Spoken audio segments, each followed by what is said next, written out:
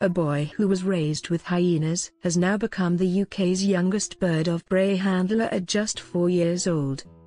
Archie Ames was raised with the African animals in the Gambia, but the youngster has now turned his hand to eagles at his family's wildlife park after moving to Kent.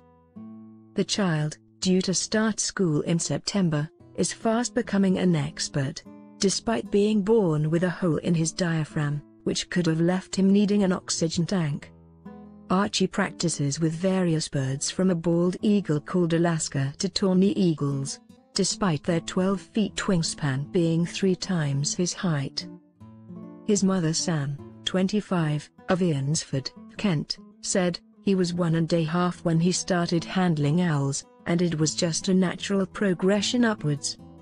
My dad is a zoologist, and he's gone all over the world studying birds, so has my brother Johnny, who started about the same age as Archie. It just seemed like a natural thing to do." Archie saw them handling the birds and wanted to do the same.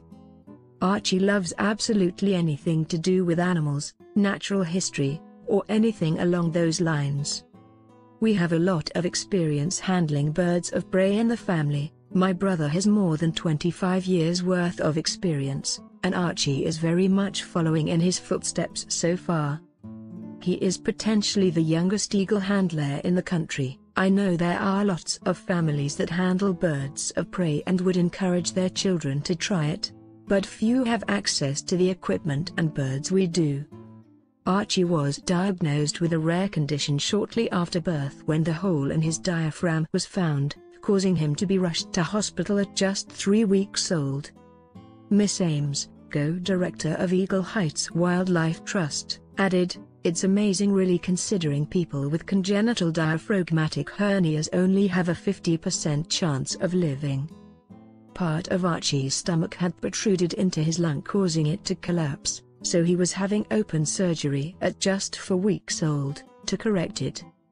"At one point we were told he might not survive 24 hours, and he was put in an induced coma on life support.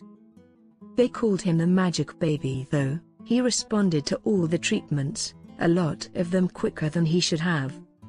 We've been very lucky, he's been fully discharged now, but many children have to carry oxygen afterwards and can require further treatment.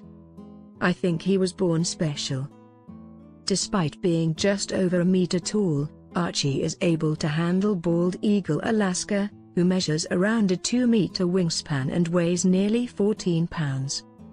Archie's uncle Johnny, 30, is always on hand to help with the birds, and helps the young boy cope with the huge birds of prey. Miss Ames said, "My brother is always with Archie to help, given that Alaska is so heavy. I don't really see any risk at all as the birds are very well trained and my brother is always on hand to help, and he would know exactly how to spot any unusual behavior in the birds at all. It does look very strange and quite funny when this huge eagle is coming towards his glove, but my brother is always poised next to him." Archie, who dreams of being a paleontologist, lived in the Gambia for 2 years.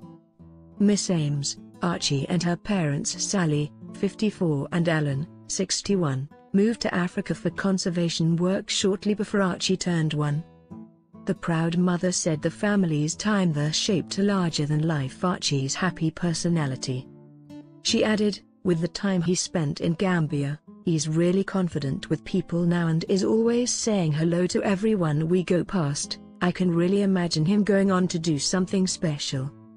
He took his first steps and learnt to speak there. It's a fond part of his heart and he's able to do things with animals that people here couldn't dream of. We're such an unconventional family, and being in Gambia really shaped his character. He's larger than life, and really naturally happy and friendly thanks to the Gambian culture. They call it the smiling coast of Africa.